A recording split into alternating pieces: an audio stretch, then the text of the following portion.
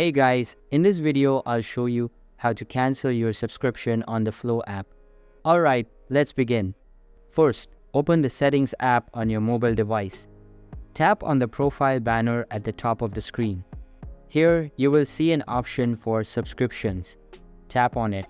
On the subscriptions page, you will see all the active subscriptions linked to your account. Locate the Flow app subscription and tap on it. On the Flow app subscription page, you will see an option to cancel subscription. Tap on this and follow the on-screen instructions to complete the cancellation process. Alternatively, if you're using an Android device, you can also cancel the Flow app subscription directly from the Google Play Store.